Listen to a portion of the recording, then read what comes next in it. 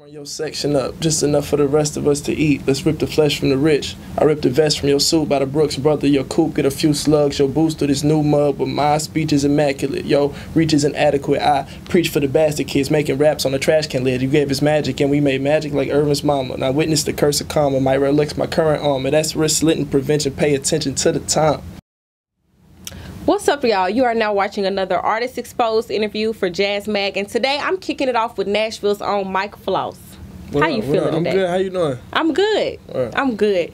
So here in your hometown, I know a lot of people know you as Open Mike, right? Yeah. So you changed your name to Mike Floss. Yeah. What inspired the name change? Tell us. Okay, so I'm from Nashville. You know, it's a music city, so it's a whole lot of open mic nights here, and I was having trouble with people thinking I'm performing at places I'm not performing at because of the name. And then on top of that, like just online, trying to gain traction in this digital world, it was difficult to search. It was difficult to find my music. It was difficult to create that traction that I needed to really take my career where I wanted to go. So I went with a name that was organic to who I was, given that my given name is Mike. But I had a song called Floss that was on a mixtape I put out. That was like the first song on that tape. And I said, turn my flaws into floss. So I just adopted that as my last name and rolled with it. Nice. Yeah. Nice. So I know you probably get asked a lot of questions about Nashville. Nashville's growing. Yeah. You know, so a lot of people may want to relate you to that. But I want to know a little bit something more deep. I want to know a little bit more about you. So why do you rap? Why do I rap? Why rap? Like out of all the things you could have done. Man, sometimes you find something that's fulfilling, you know what I'm saying? And it's kind of no replacing that. It's not really too much I can say besides it was just I was genuinely moved to do it. You know, sometimes you find your purpose in life, and I feel like given I have a greater purpose beyond just the craft, but I feel like this is probably the first building block towards my overall life purpose, so I'm rolling with it. Okay. So I don't know if you've heard of country music star Miranda Lambert. Have you heard of her? I'm familiar. Okay, well y'all share the same name of your single. So Kerosene. Oh, she has a song called Kerosene. She does. She has a song called Kerosene. Is it tight? It's that's all right. No, it's not. It's not your kerosene. Okay, of course But not. you know, it's cool. Yeah, okay. It's cool. So is there any significance behind the name of the single? The concept is just, man, it's okay. For a lot of people, it was more of an aesthetic and a feeling and just a nostalgia, because we had if you ever lived and your heater go out, and a lot of times what people do when they don't have a lot of money, instead of replacing the heater, they get a kerosene heater, which you can put in the middle of the room. You fill it up with kerosene. But what happens is that smell of that gas gets in everything. It gets in all your clothes. The whole house smells like gas. And when you go to school, people can smell on your clothes that you smell like kerosene. And even before, when I was growing up and had that experience, that's always been a representation of underclass, lower class people as far as on an economic level. And that's just a reflection of my frustration, my anger, and really where I'm coming from as an artist, especially in this racial climate in America right now, and the tension and the stress and everything that comes along with it. And I think all of that was released with that record. Okay. Good answer. That was a good answer. Okay. So, you just dropped your album, Don't Blame the Youth, right? Yeah. So, if not the youth, who do we blame? We blame systematic oppression. We blame environments that are designed for us to fail. We blame political policies that are structured to negatively affect people of color. I mean, there's a lot of places you could point the finger at, but most importantly, it's really not about pointing the finger. It's about resolving these issues, and it's about embracing the reality of where we currently live and what we currently experience. So I think the youth are just a reflection of that reality more than anything else. So it's not so much about placing blame as much as it is first accepting what's really going on and then figuring out how to improve it. Cake batter by the case, taste test, take swing batter home base, home free base, madam.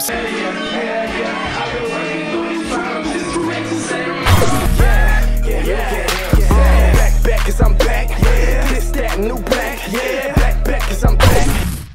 So what inspires your lyrics and your style of rap and the beats you choose and things like that? Man, I would say beats inspire the lyrics. Okay. So the selection of the beats is based on emotion. So sometimes there's particular types of records I may want to make, or there may be like if I'm working with my guy Schmuck the Loyal, who produced Kerosene, who's super talented, crazy producer. If I'm working with him, we may sit down and say, yo, we really need to make a record with this level of energy, or something that we can do that's going to be the first song of like a 30-minute set, or we may base it on a live show. Or other times he may just make something and be like, yo, I made this, I think this is crazy, let me know if we can get in and finish it, because we like to work hand to hand instead of just like him making a whole beat and then I just rap on it. So we like to build together. So if he has an idea that he feels like is rolling in the right direction, he'll play it for me and then we'll start building on it. Okay. Yeah.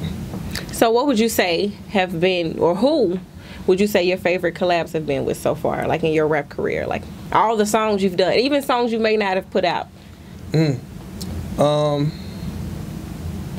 Collabs. I don't really work with a lot of rappers, to be honest. I'm kind of a ball hog when it comes to the verses. Okay. But I got a song with Stan. Okay. That every time we perform it is crazy. Definitely a favorite. I like working with Ducko McFly, who's the homie. He's a producer. He lives in Atlanta now. He's amazing, just on all levels. He's like a executive producer, A&R kind of guy, just overall creative. And really this new stuff I'm doing with Schmuck the Loyal is really like pushing me to become something new as an artist. Not so much, maybe not something new, but kind of evolve and progress. Okay. Yeah. So what would you say motivates you before a stage performance? Like, you know, you got to get yourself amped up. Probably Jack Daniels. And I don't know, Jack Daniels and a couple bottles of water. That's about all I need. And then it's always good when you have a good crowd before you walk on stage. You know, and sometimes you're fortunate to have that opportunity, but other times you got to play in front of a smaller crowd and build up, especially with me being a new artist. So when you have a good crowd and you can kind of peek around the curtain and be like, let's see what's going on, and they got the energy already, that'll get you excited. But yeah, other than that, man, you just got to manufacture it and command it. That's what's up. So growing up in the music city, everybody focuses on country music here. Yeah. So what would you say gravitated you towards the hip-hop side of things? Could you see yourself doing any other style of music? Yeah. I've written R&B records that I'm trying to get placed. So if y'all need them R&B bars, I got those. But bars. I really don't see that being a priority for me right now. Okay. It's more so about what I'm doing and what made me want to rap. I mean, I didn't grow up on hip-hop music, which a lot of people know, like my dad being a jazz musician, like I kind of came up on that wave of black music, but it was just something that I was pulled into, you know, going to school, freestyling with your friends type deal. So it was a natural transition for me. I didn't really have anything to gain or anything to prove. You know, it's just something that I fell in love with.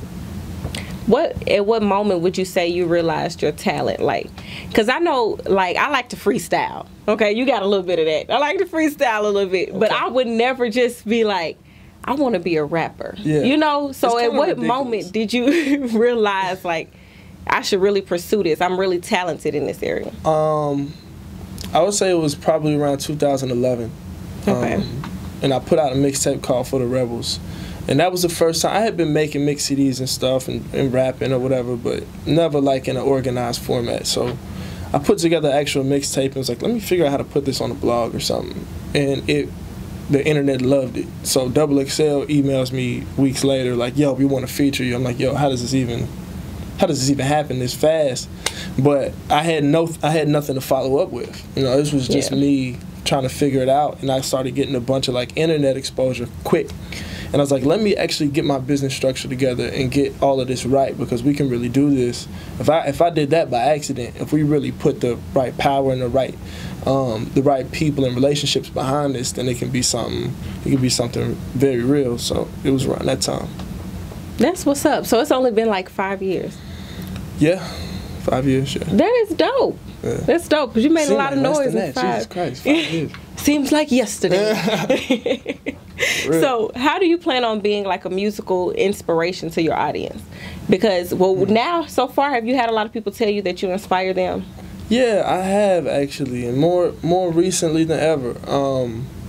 And people are really, the music is inspiring, and I think for where I'm at and the level of communication I have with my fan base, it's not only the music that inspires them as much as it is the way we go about doing things and the progress we make with it. Because people been knowing I can rap. Like, as far as in Nashville, it's nothing new that I can rap. Like, it's almost not even impressive anymore. Like, of course, it's almost like when you hear a Kendrick verse, it's like, I know Kendrick's gonna go crazy. So it's really not as impressive as somebody you've never heard before. Right. So, on a Nashville level, they're more so inspired by the progress and the light that I'm shining back on the city. Okay. And that's more so a testament of, I think, who I am as a person more than it is who I am as an artist, but they're intertwined, so I'll take that. Right. Yeah. So what can you tell our jazz magnets about what Mike Floss has planned for 2016? Because we know you got some stuff. 2016, I ain't got nothing going on, man. Bye. We don't believe it. No, I got a bunch of music coming. I've got some major looks as far as the way we're gonna present the music and media and content and things like that. But right now I'm in the studio, so I just came off the tour 2 weeks ago, I think it was.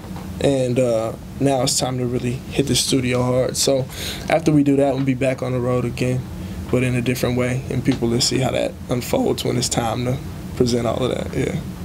Well, we'll be first to know, right? Absolutely, man. Top of the list. Top of the list. All right, that's another Artist Exposed interview with Jazz Mag. Stay tuned and see who we have next. It's that new black. It's that new black. Yeah. They don't want no problems, cause they don't want to see.